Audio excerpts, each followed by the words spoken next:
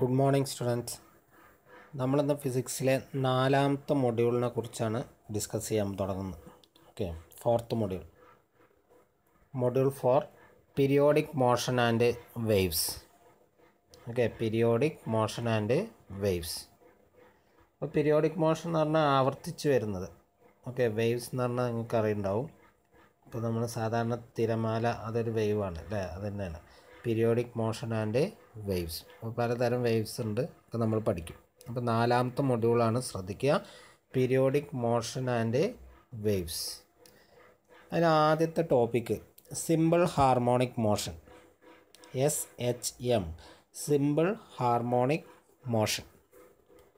അപ്പോൾ നമ്മൾ ആദ്യം അതിൻ്റെ ഡെഫിനേഷൻ നോക്കുന്നതിൻ്റെ മുന്നേ അതിൻ്റെ ഒരു പിക്ചർ നോക്കാം. സിമ്പിൾ പെൻഡുലത്തിൻ്റെ പിക്ചറാണത്. Okay, simple pendulum. ഇപ്പോൾ സിമ്പിൾ പെൻഡുലത്തിൻ്റെ പ്രത്യേകത എന്ന് പറഞ്ഞാൽ ഒരു സ്ട്രിങ്, അതായത് ഒരു ചരട് അല്ലെങ്കിൽ നൂലുണ്ടാവും, അതിൻ്റെ അറ്റത്തൊരു ബോബ് ഉണ്ടാവും, ഒരു ഗോളാകൃതിയിലുള്ള ഒരു ബോബ് ഉണ്ടാവും. അപ്പോൾ അത് തൂക്കിയിട്ട് കഴിഞ്ഞാൽ അത് ഇക്വിലിബ്രിയം പൊസിഷനിൽ അങ്ങനെ, അതായത് ഇക്വിലിബ്രിയം പോയിൻറ്റിൽ അങ്ങനെ അനങ്ങാതെ നിൽക്കും. ഓക്കെ, ഇനി നമ്മളത് വലിച്ചു വിടുകയാണെങ്കിൽ അതെന്ത് ചെയ്യും? ഓസിലേറ്റ് ചെയ്യും. ഓക്കെ, ഓക്സിലേറ്റ് ചെയ്യൽ തുടങ്ങും. ഓസിലേറ്റ് ചെയ്ത് അവസാനം വന്ന് നിൽക്കുന്നത് വീണ്ടും അവിടെ തന്നെ ആയിരിക്കും, ഇക്വിലിബ്രിയം പോയിൻറ്റിലായിരിക്കും. അതുകൊണ്ട് തന്നെയാണ് ആ പോയിൻറ്റിന് നമ്മൾ എന്ത് പറയുന്നത്? ഇക്വിലിബ്രിയം പോയിൻ്റ് എന്ന് പറയുന്നത്. ഇപ്പോൾ നമ്മൾ വലിച്ചു വിടുന്ന പോയിൻ്റ്, പിക്ചർ നോക്കിക്കോളൂ. നമ്മൾ വലിച്ചു വിടുന്ന പോയിൻ്റ് മാക്സിമം പോയിൻ്റ് കണ്ടില്ലേ, മാക്സിമം പോയിൻ്റിൽ നിന്ന് നമ്മൾ വിടുകയാണെന്ന് വിചാരിക്കാം. അപ്പോൾ ആ വിടുമ്പോൾ അത് മൂവ് ചെയ്യും അല്ലേ, അപ്പോൾ അതിനൊരു ആക്സിലറേഷൻ ഉണ്ടാവും. ഓക്കെ, ആ ആക്സിലറേഷൻ്റെ ഡയറക്ഷൻ ഇക്വിലിബ്രിയം പോയിൻറ്റിലോട്ടായിരിക്കും. ഓക്കെ, ആക്സിലറേഷൻ്റെ ഡയറക്ഷൻ എങ്ങോട്ടാണ്? ഇക്വിലിബ്രിയം പോയിൻറ്റിലോട്ടായിരിക്കും. ഇനി നമ്മൾ ആ പോയിൻ്റ് അല്ലെങ്കിൽ ആ മാക്സിമം പോയിൻ്റ് നമ്മൾ കൂടുതൽ ഉയർത്തുന്ന വിടുന്ന വിചാരിക്കുക. അപ്പോൾ അതിൻ്റെ സ്പീഡ് അല്ലെങ്കിൽ വെലോസിറ്റി വളരെയധികം കൂടും. അടുത്തുനിന്നാണ് വിടുന്നെങ്കിൽ മെല്ലെ ഓസിലേറ്റ് ചെയ്യും. കുറേ വിട്ടുനിന്നാണ് വിടുന്നെങ്കിലോ വളരെ സ്പീഡിൽ ഓസിലേറ്റ് ചെയ്യും. ഓക്കെ, അതായത് ഇക്വിലിബ്രിയം പോയിൻ്റിൽ നിന്ന് ഈ മാക്സിമം പോയിൻറ്റിലേക്കുള്ള ആ ദൂരം, പിക്ചർ ശ്രദ്ധിക്കണം. ഇക്വിലിബ്രിയം പോയിൻ്റിൽ നിന്ന് മാക്സിമം പോയിൻറ്റിലോട്ടുള്ള ദൂരം, അതിനെയാണ് നമ്മളിവിടെ ഡിസ്പ്ലേസ്മെൻ്റ് എന്ന് പറയുന്നത്. ഒന്നുകൂടി ശ്രദ്ധിക്കൂ. ഇക്വിലിബ്രിയം പോയിൻ്റിൽ നിന്ന് ആ പിക്ചറിൽ അടയാളപ്പെടുത്തിയിട്ടുള്ള മാക്സിമം പോയിൻറ്റിലോട്ടുള്ള അകലത്തിനെയാണ് നമ്മൾ എന്ത് പറയുന്നത്? ഡിസ്പ്ലേസ്മെൻ്റ് എന്ന് പറയുന്നത്. ഓക്കെ, അപ്പോൾ ഡിസ്പ്ലേസ്മെൻറ്റ് കൂടുന്നതിനനുസരിച്ച്, അതായത് മാക്സിമം പോയിൻറ്റിൻ്റെ അളവ്, അതായത് കുറച്ച് ഉയർത്തുന്നതാണ് വിടുന്നെങ്കിൽ എന്താണ്, അതായത് ഡിസ്പ്ലേസ്മെൻറ്റ് കൂടുന്നതിനനുസരിച്ച് ആ ബോബിൻ്റെ എന്ത് കൂടും? തിരിച്ചു വരുന്ന സ്പീഡ് കൂടും. അതായത് ഡിസ്പ്ലേസ്മെൻറ്റിനനുസരിച്ച് എന്തിന് മാറ്റം വരും? ആക്സിലറേഷന് മാറ്റം വരും. ഓക്കെ, ഈ കേസിലാണ് കേട്ടോ, സിമ്പിൾ പെൻഡുലത്തിൻ്റെ കേസിലാണ് ഡിസ്പ്ലേസ്മെൻറ്റിനനുസരിച്ച് ആക്സിലറേഷനിൽ മാറ്റം വരും.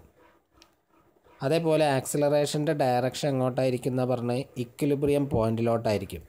എങ്ങോട്ടായിരിക്കും? Equilibrium point. അപ്പോൾ 2 കണ്ടീഷൻസാണ് പറയുന്നത്. ഒന്നാമത്തെ കണ്ടീഷൻ, ആക്സിലറേഷൻ എന്തിനനുസരിച്ച് മാറും? ഡിസ്പ്ലേസ്മെൻറ്റിനനുസരിച്ച് മാറും. അതേപോലെ തന്നെ ആക്സിലറേഷൻ്റെ ഡയറക്ഷൻ എങ്ങോട്ടായിരിക്കും?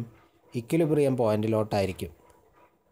അങ്ങനെയാണെങ്കിൽ അത്തരം മോഷനെയാണ് നമ്മൾ സിമ്പിൾ ഹാർമോണിക് മോഷൻ എന്ന് പറയുന്നത്. ഓക്കെ, എന്താണ്? Simple harmonic motion. അപ്പോൾ സിമ്പിൾ പെൻഡുലത്തിൻ്റെ മോഷൻ എന്തിന് എക്സാമ്പിളാണ്? സിമ്പിൾ ഹാർമോണിക് മോഷന് എക്സാമ്പിളാണ്. അപ്പോൾ ഈ കേസിൽ എന്താണ്? ആക്സിലറേഷൻ്റെ ഡയറക്ഷൻ ഇക്വിലിബ്രിയം പോയിൻറ്റിലോട്ടും ആക്സിലറേഷൻ എന്തിന് പ്രൊപ്പോർഷണലും ആയിരിക്കും? ഡിസ്പ്ലേസ്മെൻറ്റിന് പ്രൊപ്പോർഷണലും ആയിരിക്കും. ഓക്കെ, അപ്പോൾ അതാണ് അതിൻ്റെ ഡെഫിനിഷൻ. ഇനി ഡെഫിനിഷൻ നോക്കിക്കോളൂ.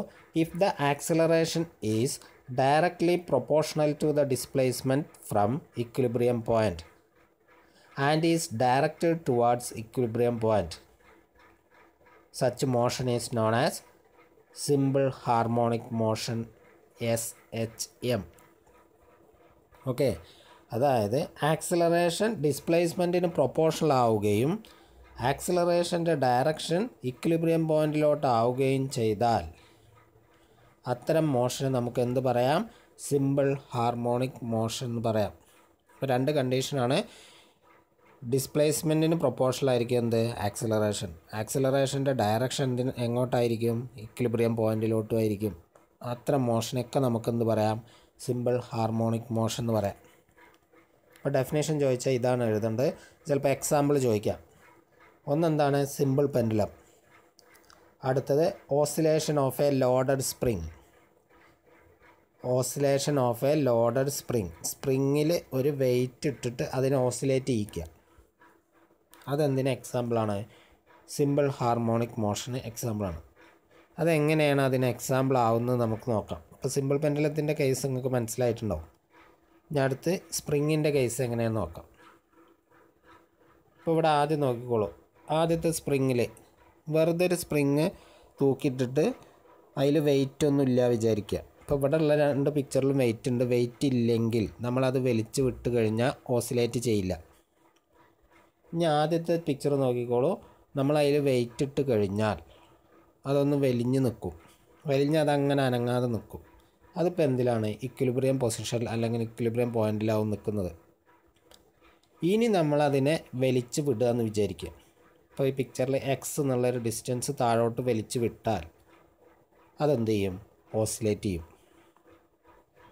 അപ്പോൾ ഓസിലേറ്റ് ചെയ്യുമ്പോൾ ശ്രദ്ധിച്ചോളൂ. നേരത്തെ സിമ്പിൾ പെൻഡുലം ഇക്വിലിബ്രിയം പൊസിഷനിൽ വെച്ചിട്ട് അങ്ങോട്ടും ഇങ്ങോട്ടും ഇങ്ങനെ ആടുന്ന പോലെ തന്നെ ഇതെന്ത് ചെയ്യും? വെർട്ടിക്കലായിട്ട് എന്ത് ചെയ്യും? മുകളിലോട്ടും താഴോട്ടും ഇങ്ങനെ സ്പ്രിങ് ആടും. അതായത് ഇക്വിലിബ്രിയം പൊസിഷൻ്റെ മുകളിലോട്ടും അത് ചുരുങ്ങും. പിന്നെ എന്ത് ചെയ്യും? നന്നായിട്ട് താഴോട്ട് വരും. പിന്നെ മുകളിലോട്ട് അങ്ങനെ പോകും. അപ്പോൾ ഇതും എന്തിന് എക്സാമ്പിളാണ്? സിമ്പിൾ ഹാർമോണിക് മോഷന് എക്സാമ്പിളാണ്. ഇവിടെ ആക്സിലറേഷൻ്റെ ഡയറക്ഷൻ എങ്ങോട്ടായിരിക്കും? ഇക്വിലിബ്രിയം പൊസിഷനിലോട്ടായിരിക്കും. ആക്സിലറേഷൻ എന്തിന് പ്രൊപ്പോർഷണൽ ആയിരിക്കും? ഡിസ്പ്ലേസ്മെൻറ്റിന് പ്രൊപ്പോർഷണൽ ആയിരിക്കും. കാരണം നമ്മളിത് കൂടുതൽ വലിച്ചു വിട്ട് കഴിഞ്ഞാൽ എന്ത് ചെയ്യും? കൂടുതൽ വേഗത്തിൽ ഓസിലേഷൻ സംഭവിക്കും. ഓക്കെ, അതാണ് എന്ത്? Simple harmonic motion. Then next one, characteristics of simple harmonic motion. Characteristics of simple harmonic motion. അപ്പോൾ ഈ ക്യാരക്ടറിസ്റ്റിക്സ് പറയുമ്പോൾ നിങ്ങൾ ആ സിമ്പിൾ പെൻഡുലത്തിൻ്റെ ആ ഉദാഹരണം ഓർത്ത് നിന്നാൽ മതി. അപ്പോൾ നിങ്ങൾക്ക് പെട്ടെന്ന് മനസ്സിലാവും സിമ്പിൾ പെൻഡുലത്തിൻ്റെ. ഓക്കെ, അപ്പോൾ അതിൽ ആദ്യത്തെ ക്യാരക്ടറിസ്റ്റിക്കാണ് പീരീഡ്. പീരീഡ് റെപ്രസെൻ്റ് ചെയ്യുന്നത് ക്യാപിറ്റൽ ലെറ്റർ ടി ആണ്. സ്മാൾ ലെറ്റർ ടി അല്ല, ക്യാപിറ്റൽ ലെറ്റർ ടി തന്നെ ഉപയോഗിക്കണം പീരീഡ് റെപ്രസെൻ്റ് ചെയ്യുമ്പോൾ. ഇപ്പോൾ നേരത്തെ പിക്ചറിൽ നമ്മൾ ഓസിലേഷൻ ഓഫ് സിമ്പിൾ പെൻഡുലം കണ്ടു. ആദ്യത്തെ ആ സിമ്പിൾ പെൻഡുലത്തിൻ്റെ ബോബ് ഒരറ്റത്തുനിന്ന് വിട്ട് കഴിഞ്ഞാൽ മറ്റേ അറ്റത്ത് പോയി തിരിച്ച് ഇങ്ങോട്ട് തന്നെ എത്തണം. ആദ്യത്തെ പോയിൻറ്റിലോട്ട് തന്നെ എത്താൻ എത്ര സമയം എടുക്കുന്നോ അതിനെയാണ് എന്ത് പറയുക? പീരീഡ് എന്ന് പറയാം. ഓക്കെ, അതായത് ഒരു ഓസിലേഷൻ അങ്ങോട്ട് പോകാനല്ല, ഒരു ഓസിലേഷൻ കംപ്ലീറ്റ് ആവാൻ ആവശ്യമായ ടൈം, അങ്ങോട്ട് പോയി തിരിച്ചു വരണം. ഓക്കെ, അതിനെയാണ് എന്ത് പറയാം? പീരീഡ്.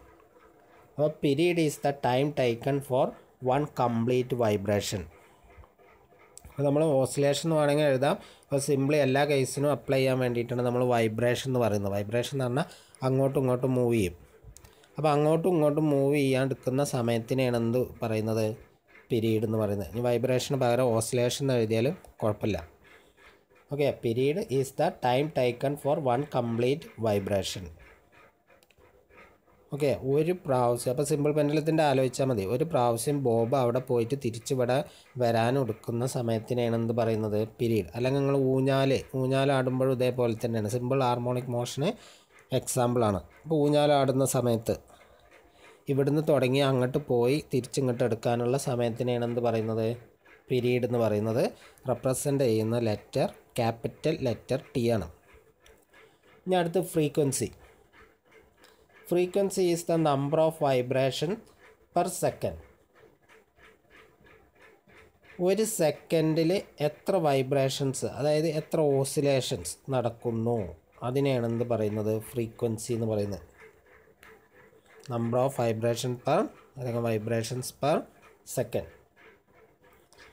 അതായത് ഇപ്പോൾ സിമ്പിൾ പെൻഡുലത്തിൻ്റെ കേസിൽ ഒരു സെക്കൻഡിൽ 10 പ്രാവശ്യം ഈ ബോബ് അങ്ങോട്ടും ഇങ്ങോട്ടും പോയി വരുന്നു എന്ന് വിചാരിക്കുക.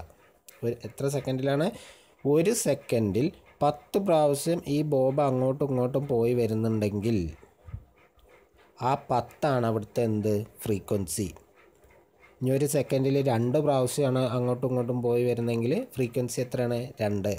അതായത് ഒരു സെക്കൻഡിൽ എത്ര വൈബ്രേഷൻസ് നടക്കുന്നു അതിനെയാണ് എന്ത് പറയുന്നത്?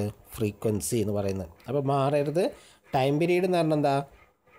ഒരു വൈബ്രേഷൻ ആവശ്യമായ സമയത്തിനെയാണ് എന്ത് പറയുക? ടൈം പീരീഡ് എന്ന് പറയുക. ഫ്രീക്വൻസി എന്ന് പറഞ്ഞാൽ എന്താ? ഒരു സെക്കൻഡിൽ എത്ര പ്രാവശ്യം പോയി വരുന്നു അതിനെയാണ് എന്ത് പറയുന്നത്? ഫ്രീക്വൻസി എന്ന് പറയുന്നത്.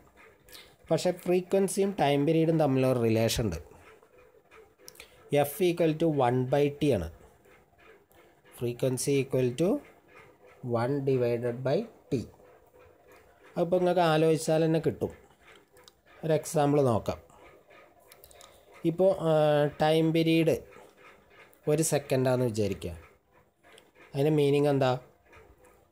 ഒരു പ്രാവശ്യം പോയി വരാൻ 1 സെക്കൻഡ് എടുക്കുന്നു. അപ്പോൾ ഫ്രീക്വൻസി എന്തായിരിക്കും? 1 സെക്കൻഡിൽ എത്ര പ്രാവശ്യം പോയി വരും? ഒരു പ്രാവശ്യം തന്നെ അല്ലേ? അപ്പോൾ F = 1/t. അപ്പോൾ 1/1 1 തന്നെ വരും. അപ്പോൾ ടൈം പീരീഡും എഫും എന്ത് തന്നെ വരും? 1 തന്നെ വരും. അപ്പോൾ ഇനി 2 ആയിട്ട് എടുക്കുക. അപ്പോൾ നിങ്ങൾക്ക് ഒന്നും കൂടി മനസ്സിലാവും. ടൈം പീരീഡ് 2 ആണെങ്കിൽ ശ്രദ്ധിക്കണം. ടൈം പീരീഡ് പ്രോബ്ലം ഞാൻ അവസാനം ഒന്നും കൂടി തരാം. അപ്പോൾ നിങ്ങളൊന്ന് ഇതിൻ്റെ റിലേഷൻ മനസ്സിലാക്കാൻ വേണ്ടി മാത്രം. അതായത് ടൈം പീരീഡ് 2 ആണെങ്കിൽ എന്താ അതിൻ്റെ മീനിങ്? ഒരു പ്രാവശ്യം പോയി വരാൻ എത്ര സെക്കൻഡ് എടുക്കും? 2 സെക്കൻഡ് എടുക്കും. ഓക്കെ, ടൈം പീരീഡ് 2 ആണെങ്കിൽ അതിൻ്റെ മീനിങ് എന്താണ്? ഒരു പ്രാവശ്യം പോയി വരാൻ എത്ര സെക്കൻഡ് എടുക്കും? 2 സെക്കൻഡ് എടുക്കും. അപ്പോൾ ഫ്രീക്വൻസി എന്താവും വരിക? 1 സെക്കൻഡിൽ എത്ര പ്രാവശ്യമേ പോവുള്ളൂ? അരയല്ലേ പോവുള്ളൂ? പകുതിയേ പോകാൻ കഴിയുള്ളൂ. കാരണം ഒരു പ്രാവശ്യം ഫുള്ള് പോയി വരണമെങ്കിൽ 2 സെക്കൻഡ് എടുക്കുന്നുണ്ടെങ്കിൽ 1 സെക്കൻഡിൽ എത്ര വൈബ്രേഷനേ ഉണ്ടാവുള്ളൂ? ഹാഫേ ഉണ്ടാവുള്ളൂ അല്ലേ? അപ്പോൾ F നമ്മൾ എന്താ എഴുതുക? 1/2 എന്ന് വരും അല്ലേ? 1/2 പറഞ്ഞാൽ എന്താ? ഹാഫ് അല്ലേ? 0.5. ഓക്കെ, കൺഫ്യൂഷൻ ആവേണ്ട. പ്രോബ്ലം നമ്മൾ ചെയ്യുന്നുണ്ട്. അപ്പോൾ നമുക്ക് ഒന്നുകൂടി മനസ്സിലാവും. അതായത് പീരീഡും ഫ്രീക്വൻസിയും തമ്മിലുള്ള റിലേഷനാണെന്ത്? F = 1/t. ഇനി ഫ്രീക്വൻസീൻ്റെ unit ആണെന്ത്? Hertz. Hertz ആണെന്ത്? ഫ്രീക്വൻസീൻ്റെ unit represent ചെയ്യുന്നത് HZ എന്നാണ്. Capital letter Hഉം small letter Z, HZ. Okay, അപ്പോൾ പീരീഡ് എന്ന് പറഞ്ഞാൽ മാറരുത്. പീരീഡ് എന്ന് പറഞ്ഞാൽ എന്താണ്? ഒരു ഓസിലേഷന് വേണ്ട അല്ലെങ്കിൽ ഒരു വൈബ്രേഷന് വേണ്ട സമയം. ഫ്രീക്വൻസി പറഞ്ഞാൽ 1 സെക്കൻഡിൽ എത്ര വൈബ്രേഷൻസ് നടക്കുന്നു അതാണെന്ത്? ഫ്രീക്വൻസി. ഓക്കെ, ഫ്രീക്വൻസിയും പീരീഡും തമ്മിലുള്ള റിലേഷനാണ് F = 1/t. ഇനി അടുത്ത ക്യാരക്ടറിസ്റ്റിക്സ് നോക്കാം. ആംപ്ലിറ്റ്യൂഡ്. മൂന്നാമത്തെ ആംപ്ലിറ്റ്യൂഡ്. അപ്പോൾ ആംപ്ലിറ്റ്യൂഡ് പറഞ്ഞാൽ ഇക്വിലിബ്രിയം പോയിൻ്റിൽ നിന്നുള്ള മാക്സിമം ഡിസ്പ്ലേസ്മെൻറ്റിനെയാണ് നമ്മൾ എന്ത് പറയുന്നത്? ആംപ്ലിറ്റ്യൂഡ് എന്ന് പറയുന്നത്. ഇപ്പോൾ സിമ്പിൾ പെൻഡിൽ നമ്മൾ വലിച്ച് വിടുന്നില്ലേ? ആ ബോബിനെ വലിച്ച് മാക്സിമം എത്ര എന്നാണ് വിടുന്നത് അതിനെയാണ് എന്ത് പറയുക? ആംപ്ലിറ്റ്യൂഡ്. അപ്പോൾ amplitude is the maximum displacement of the particle from equilibrium point. അതായത് ഇക്വിലിബ്രിയം പോയിൻ്റിൽ നിന്ന് പാർട്ടിക്കിളിലേക്കുള്ള മാക്സിമം ഡിസ്പ്ലേസ്മെൻറ്റിനെയാണ് എന്ത് പറയുക? ആംപ്ലിറ്റ്യൂഡ് എന്ന് പറയുന്നത്. ഇനി അടുത്ത് ഫേസ് ഉണ്ട്. Face gives the position of the particle at A time. അപ്പോൾ ഈ ഓസിലേഷൻ ഇങ്ങനെ നടന്നുകൊണ്ടിരിക്കുകയാണ് അല്ലേ? ഇപ്പോൾ ബോബിൻ്റെ കേസിലാണെങ്കിൽ ബോബ് ഇങ്ങനെ ആടിക്കൊണ്ടിരിക്കും. അതായത് ഒരു പ്രത്യേക സമയത്ത് ബോബ് എവിടെയാണ് നിൽക്കുന്നതെന്ന് മനസ്സിലാക്കാൻ ഉപയോഗിക്കുന്ന ടേമാണെന്ത്? ഫേസ് എന്ന് പറയുന്നത്. അതിന് ഇക്വേഷൻസ് ഉണ്ട്, പക്ഷേ നിങ്ങൾക്ക് അതൊന്നും പഠിക്കാനില്ല. ഇക്വേഷൻസ് ആവശ്യമില്ല. അപ്പോൾ ഫേസ് എന്ന് പറഞ്ഞാൽ എന്താണെന്ന് ചോദിച്ചു കഴിഞ്ഞാൽ നിങ്ങൾ എന്താ എഴുതിയാൽ മതി? Face gives the position of the particle at A time. ഒരു പ്രത്യേക ടൈമിൽ ഈ പാർട്ടിക്കിൾ എവിടെ വൈബ്രേറ്റ് ചെയ്തുകൊണ്ടിരിക്കുന്ന ആ പാർട്ടിക്കിൾ എവിടെ നിൽക്കുന്നു അത് കാണിക്കുന്നതാണെന്ത്? ഫേസ്. ആംപ്ലിറ്റ്യൂഡ് എന്ന് പറഞ്ഞാൽ എന്താ? ഇക്വിലിബ്രിയം പോയിൻറ്റിൽ നിന്നുള്ള മാക്സിമം ഡിസ്പ്ലേസ്മെൻറ്റിനെയാണ് എന്ത് പറയുന്നത്? ആംപ്ലിറ്റ്യൂഡ് എന്ന് പറയുന്നത്. Okay, then next one problem ഞാൻ നേരത്തെ പറഞ്ഞിരുന്നു. If the time period of A simple harmonic motion is 2 second, what is it's frequency? അത് ടൈം പീരീഡ് തന്നിട്ടുണ്ട് 2 സെക്കൻഡാണ്. അപ്പോൾ ഫ്രീക്വൻസി കാണണം. അപ്പോൾ ഞാൻ പറഞ്ഞു എഫ് ഈക്വൽ ടു എന്താണ് 1/t. അപ്പോൾ എഫ് ഈക്വൽ ടു എന്താ എഴുതാം 1/2. ഇവിടെ ടൈം പീരീഡ് എത്രയാണ് 2. 1/2 പറഞ്ഞാൽ എത്രയാണ് 0.5. യൂണിറ്റ് എന്താ ഹെഡ്സ്. ഓക്കെ. അപ്പോൾ ടൈം പീരീഡ് 2 ആണെങ്കിൽ, അപ്പോൾ അല്ലാതെ നിങ്ങൾക്ക് ആലോചിച്ചാൽ തന്നെ കിട്ടും. ടൈം പീരീഡ് 2 ആണെങ്കിൽ എന്താ അതിൻ്റെ മീനിങ് എന്താ? ഒരു പ്രാവശ്യം പോയി വരാൻ എത്ര സെക്കൻഡ് എടുക്കും? 2 സെക്കൻഡ് എടുക്കും. അപ്പോൾ ഒരു സെക്കൻഡിൽ എത്ര പോവുക? അരയല്ലേ പോവുള്ളൂ. അരയ്ക്കാണ് എന്ത് പറയുക 1/2. അപ്പോൾ F equal to 0.5 heads. Okay. അപ്പോൾ നമ്മളിന്ന് പഠിച്ചത് സിമ്പിൾ ഹാർമോണിക് മോഷൻ എന്താണെന്നും അതിൻ്റെ എക്സാമ്പിളും അതിൻ്റെ ക്യാരക്ടറിസ്റ്റിക്സുമാണ്. ഫ്രീക്വൻസിൻ്റെ യൂണിറ്റ് ആണ് എന്ത് ഹെഡ്സ്. ഈ ടൈം പീരീഡിൻ്റെ യൂണിറ്റ് എന്താ വരിക നിങ്ങൾക്ക് അറിയും, സെക്കൻഡാണ്. ഓക്കെ. Thank you.